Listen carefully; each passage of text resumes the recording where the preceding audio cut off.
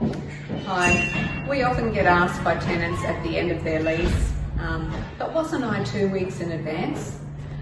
When we accept a tenant for a property, they are asked to pay 2 weeks in advance, but that's actually their first 2 weeks of rent.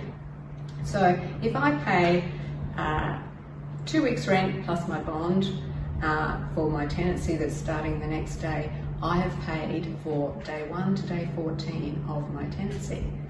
At day 14, I'm no longer in advance. My rent's due.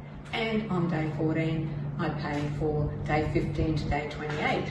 And so on day 14, yes, I am in advance, but by day 28, I'm back to being due. So that's why tenants sometimes think that they're in advance when they're actually not. If you have any further questions, just give me a call. I'm Linda from Hicks Real Estate.